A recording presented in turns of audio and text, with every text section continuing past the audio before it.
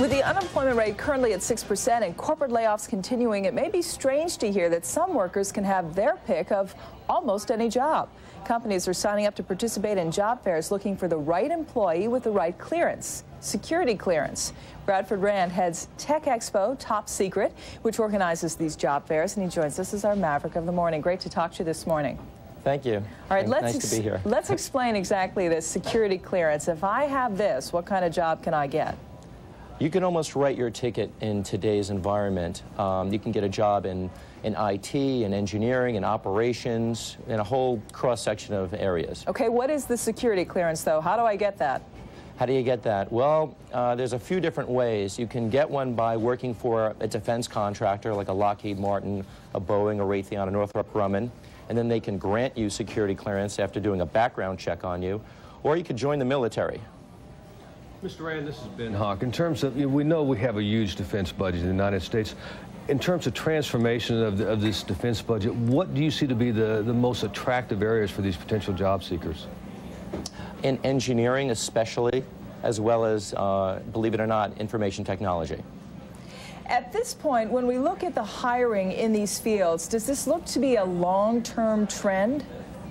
I would say at least for the next 3 to 5 years, as the defense budget has been raised over that course of time, it seems as though there's going to be a lot of opportunities for those types of people as long as they have active security clearance.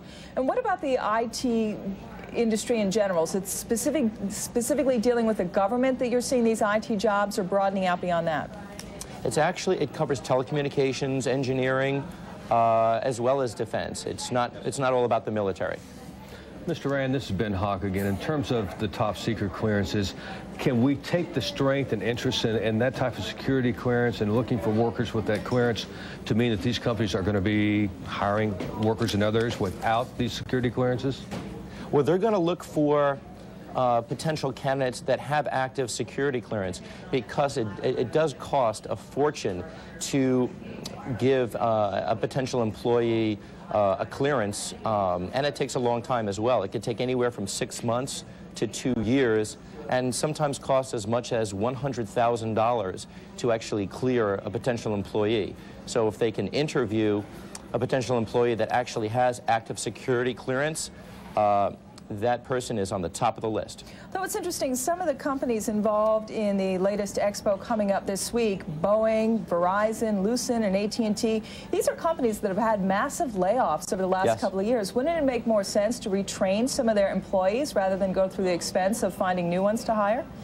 Well, actually, the expense of hiring someone that has active clearance is marginal compared to actually getting one of their own employees and then spending up to, as I said, up to almost $100,000 to clear that person, depending upon the level of clearance. And it may take a year or two to get that person cleared. So if they can find someone that has an active security clearance, that has the necessary skill sets and experience, they're going to grab that person.